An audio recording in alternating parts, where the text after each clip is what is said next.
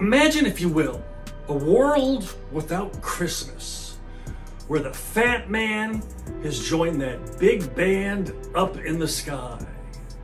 A time where mommy sharks swim in oceans of clouds. A place of sight, where time is our biggest enemy, and all math is harder than trying to buy pixels in November. Watch out for that signpost up ahead, because you've entered the Halloween zone. Put on display for you this evening, ladies and gentlemen, I give you one Gilbert Engineering Spider. What makes this 350 node, 46-inch spider tick? How do you mount such an item to your house? And what would it look like at night? We'll answer this and many more questions as you enter this week's episode of The Praying Spider.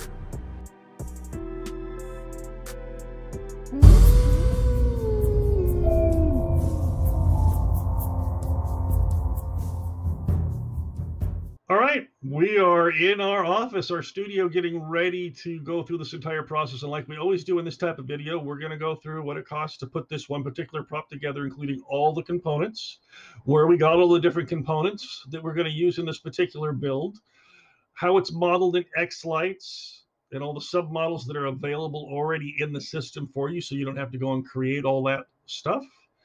And then we're going to actually put the physical prop together by putting the mounts on, and then putting the lights in them, and then putting the EMT bars through, and actually going outside and mounting it on the house, showing you that process, as well as tonight when it's dark, we'll fire it up and show you what it looks like at night. It's a really cool looking prop.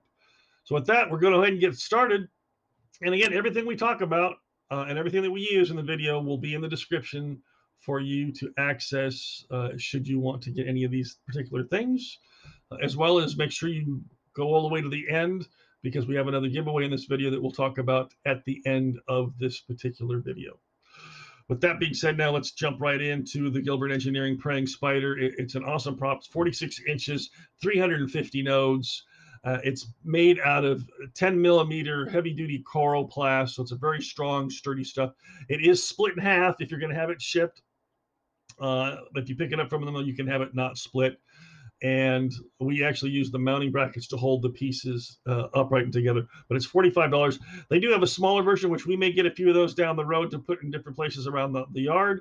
The 24 inches are only $12.50 a piece, and it's only 150 lights for each one of those. So that's something to think about also.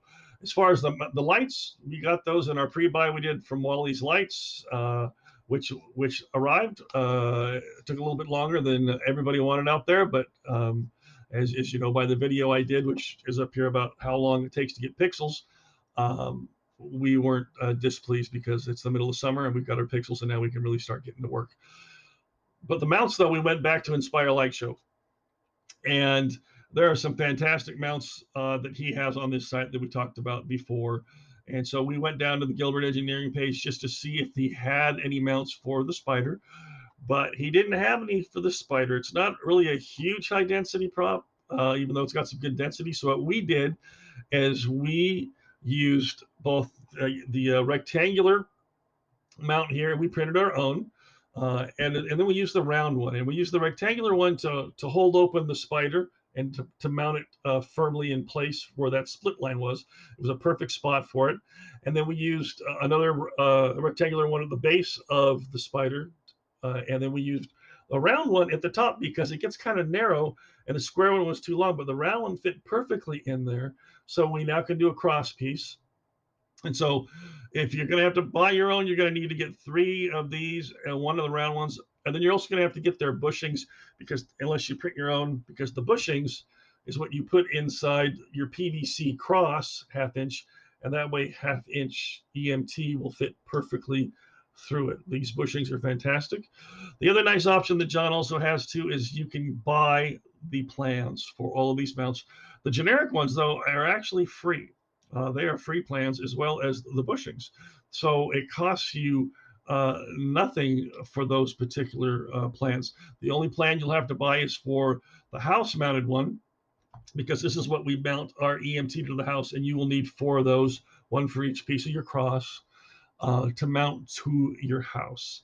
So that one, if you want to buy the plan, is $12 for the STL file, or you can buy them outright at about $8 a pop. So that is, and he has them both in 1/2 inch and 3/4 inch, depending on what kind of piping you are going to be using.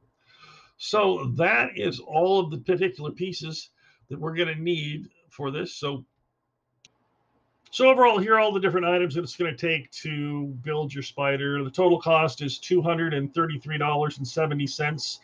You can save some money if you do print your own mounting pieces, but please keep in mind that you do, one, have to have a 3D printer, which there's cost involved there. 2, there's also the expense of the material that you're going to use to print it, and the shipping to get that material to you, the electricity, and of course your time. If you're printing a ton of these, it's going to take up a lot of your time, and you might be better suited just going and buying the mounts directly from Inspire Light Show and save yourself a little bit of time and a little wear and tear on your printer. So that's pretty much the overall cost. With that, I think we're just going to get ready and jump into Xlights.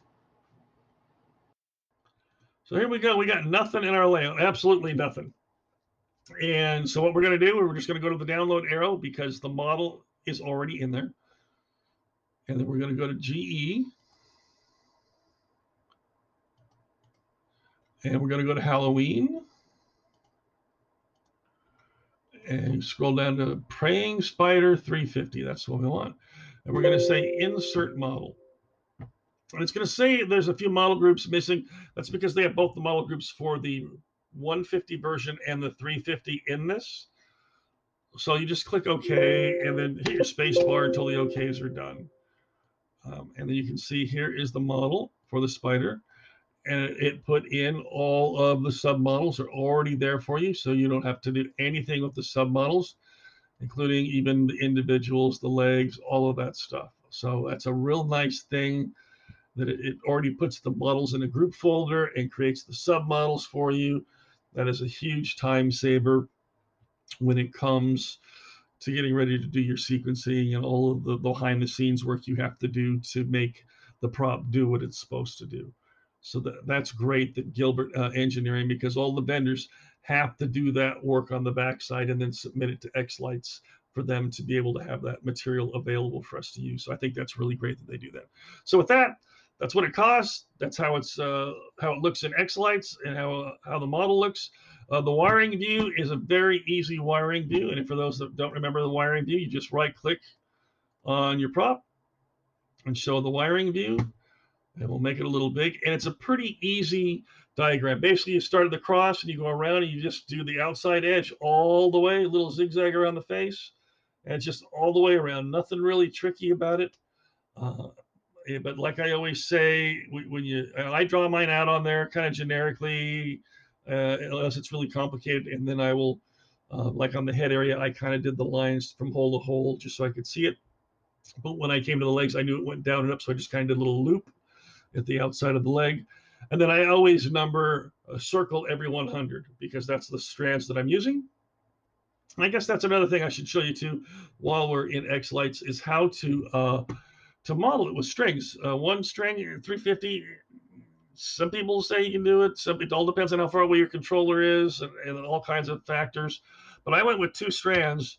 But if you just hit 2 strands, then it's going to think, okay, well, it's 175 pixels per strand. And you can actually go in and click the box for start nodes and say, I want the first string to start at 1. And for me, I wanted the second string to start at 201. So the first part's going to be 200 pixels, and then the last part will be 150 because I have strands of 50 as well as strands of 25. So I could have done the 175s, but I would rather just do 2 100s and a 150 and be done with it. So that's how we have the nodes modeled on the model. So with that, now let's go ahead and go out into the other room because it's a big prop. We're going to do it on my spinning little footstool. And we're going to show you putting on the mounts and pushing all the pixels. And I'll take it from there for you. We'll see you out there. All right, I didn't want to bore you all with all the zip ties, so we'll do the last one. And the big thing is, whichever side you push it into, the pull down side is going to end up on the opposite. So you want to make sure you put it in the right direction so you can pull it the way you want it to pull, like so. You can use tools, which I talked about in the snowflake video, that actually will pull and cut your zip tie when you're done. But you always want to have something that'll help you cut off what we called in the last video the Christmas poo. This is all little pieces that end up all over your house or in your yard that your wife sees lying on the grass, that us as husbands always miss because we can't see the Christmas poo. So these are a great little knife to get. Cuts everything right down to the nub.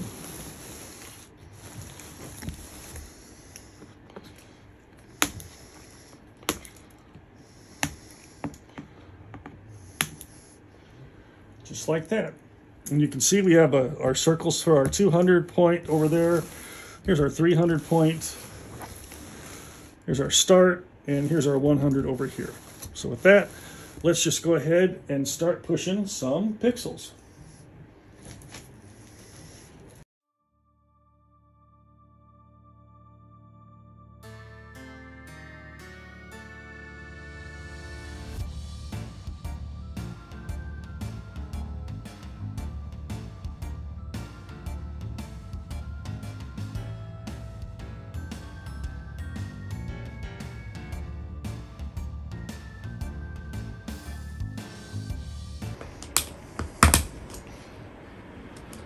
And there we have it. She's all pushed.